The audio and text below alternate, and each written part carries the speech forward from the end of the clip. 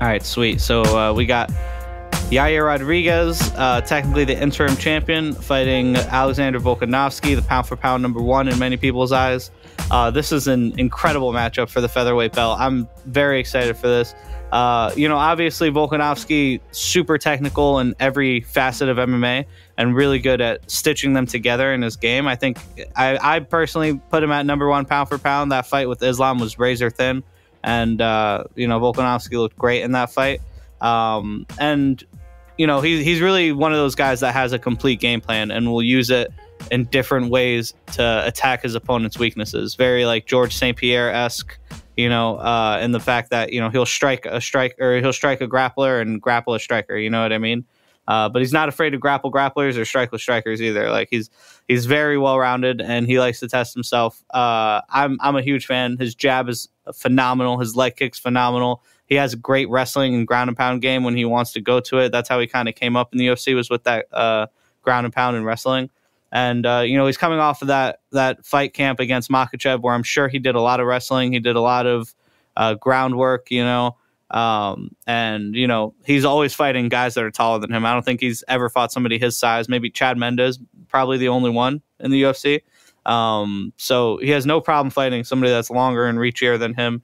But in there lies some trouble because Yair is definitely the fastest guy he's ever fought, and he's also very lethal on the feet.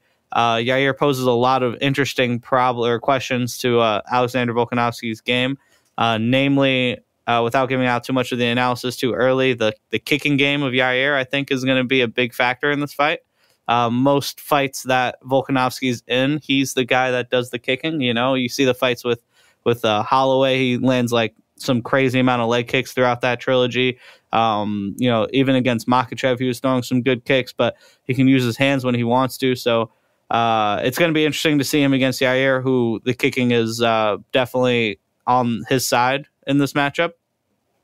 Yair is super fast, super snappy, very, very much a wild man on the feet. But these last few performances, he's really honed it down and made a lot of improvements as far as his composure goes and his shot selection in the pocket and in certain phases of the fight where he might not have been able to find something earlier in his career. He probably would have spazzed out. Now he seems a lot more better equipped to land in those in-between exchanges and, land head kicks off the break of the clinch and stuff like that, pressure with his kicks, pressure with knees and stuff. And I think that's going to give Volkanovski a lot of problems in this fight. I don't know if it's going to be enough to take the belt home, but I like Rodriguez's chances, especially at underdog odds. How do you feel about this matchup? Oh man, I'm all in on the great Alexander Volkanovski. To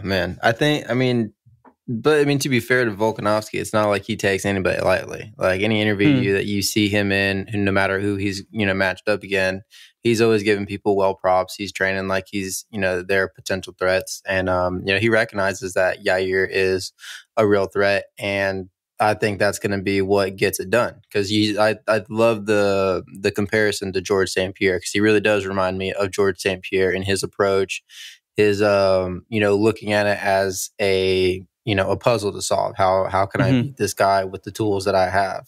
So I really do see Volk just going in there, utilizing his grappling, getting him down, neutralizing Yair's I think superior striking. I don't see him getting it going. I see him maybe being able to win a round or two, but I can see Volk really dominating a solid three rounds of this fight. Whether he can put him away, because Yair is tough, that's to be questioned. But I got Volk all day on this one, man.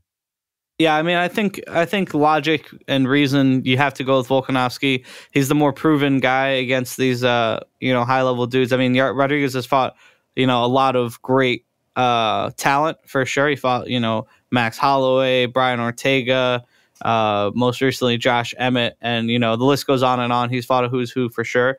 But Volkanovski has dominated all those guys in a really bad way, where Rodriguez had a lot of trouble against Holloway, especially in the wrestling department. And I think that's going to be a big factor in this fight for Volkanovski, like you said. Yair has shown some defensive wrestling holes in his game. He's kind of it lends itself to him getting taken down. His wild kicking lends himself to getting taken down.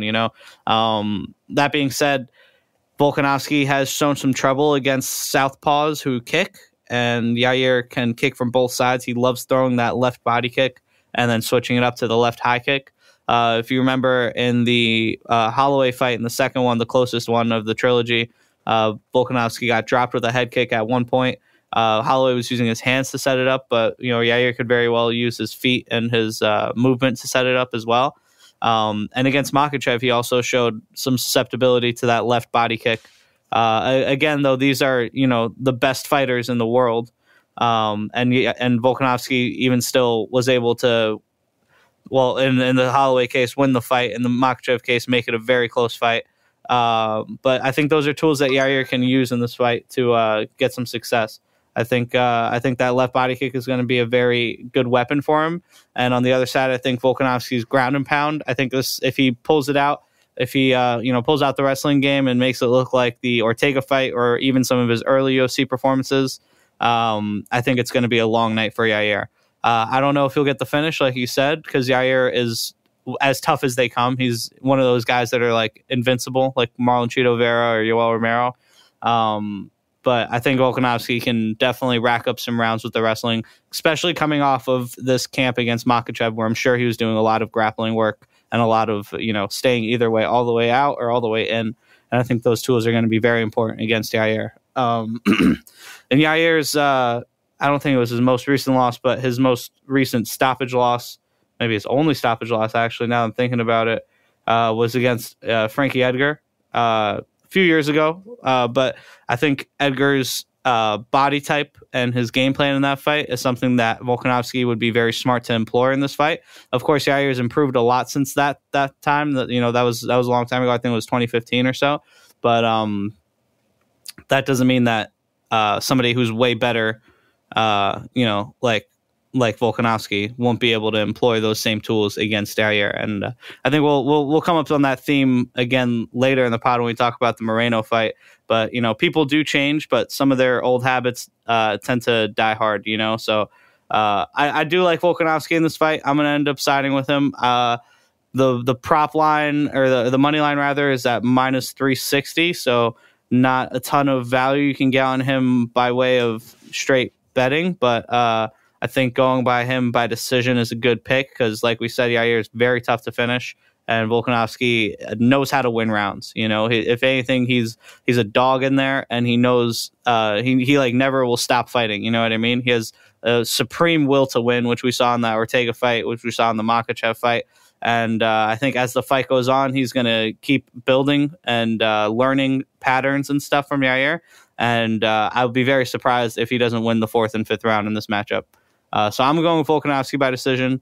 That's my pick. They have it at plus 120, so pretty good value there on a minus 400 favorite or so. Who are you taking in this one, Jordan? You're taking Volk? Yeah, I'm taking Volk decision. I think that's probably the smartest one because, like you said, money line, you're not going to get too much of a value on that one.